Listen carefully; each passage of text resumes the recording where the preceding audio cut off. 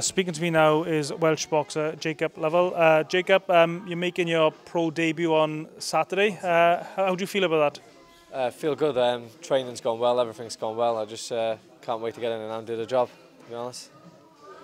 And before we talk about your pro debuts coming up now, can you just tell us about your amateur background? Can you tell us a little bit about yourself, how you got into boxing? Well, I got into boxing, my older brother used to do boxing, so got it from him really. And I had probably about 60, 65 amateur fights. Won 4 Welsh titles, British title and a Youth Commonwealth silver as well. And then I decided then to turn professional then with MTK Global, and I'm trained by Gary obviously. And what amateur boxers were on the Welsh setup, on the Welsh scene when you were boxing as an amateur? Well, it was me and Rhys Edwards. Rhys is my stablemate now obviously. And Sammy Lee, Mickey McDonough, we met Jay Munn, John Paul Wilson was in it, James Probert. That's about it really. That's and what were your reasons for turning pro?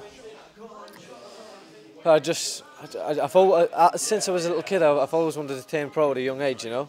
So I've always had it in my mind to turn pro young, so no time to waste then, you know what I mean? And what are your ambitions in professional boxing? What's your aim? Well, same as every boxer, really. Obviously, I want to win a world title. That's my dream, obviously, you know what I mean? So if I can get there, I'll be happy. And do you know much about your opponent you're fighting on Saturday night? Yeah, well, I've looked at him. It's Michael Mooney, it is. Stays on the back foot, you know, tough journeyman, but be glad to get the rounds in, to be honest. So, can't wait. I mean, as you mentioned there, you're an experienced amateur, and these days quite a lot of the experienced amateurs get fast-tracked a little bit. I mean, is that what you're hoping with your career, or do you want to take it steady? I mean, you're still relatively young. Well, just take it one step at a time, really. Whatever Gary and my managers put in front of me, I'll do what they say, really, do you know what I mean? I'm not really in a rush on myself, to be honest. I just want to have a couple of learning fights first, you know what I mean, and see what comes, really. And what's it like training with Gary and the rest of his pro boxers here in Cardiff?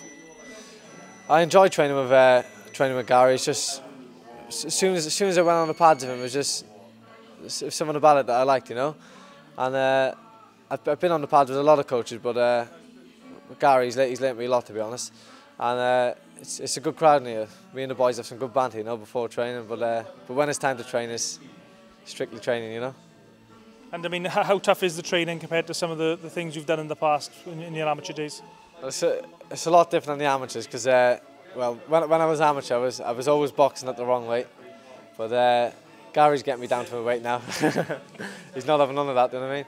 But well, the last time I went in the Welsh Championships, I boxed at 69, and shouldn't have been nowhere near that weight, do you know what I mean? So back down to my proper weight now, back down to light welter.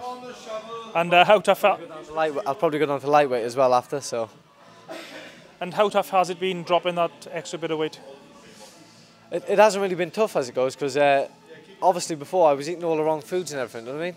But now I've started eating right, eating proper. Found it easy. Obviously I still crave foods and that, but it's a lot easier now, do you know what I mean? When you know what you're eating. Obviously for boxers like yourself, ticket sales are important. If anyone wants to get hold of you to get any tickets, how do they get in contact with you? Well, I'm on all social media. I'm on Instagram. You can find me Jacob Lovell, Facebook Jacob Lovell, and Twitter Jacob Lovell as well. And what's it like training alongside your stablemate behind you, Rhys Edwards, who's poking faces?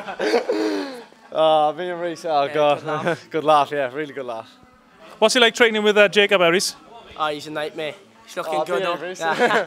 He's looking good. I can't wait to watch him fight now. He's looking awesome, sparring well. I think he's got a crush on me, to be honest.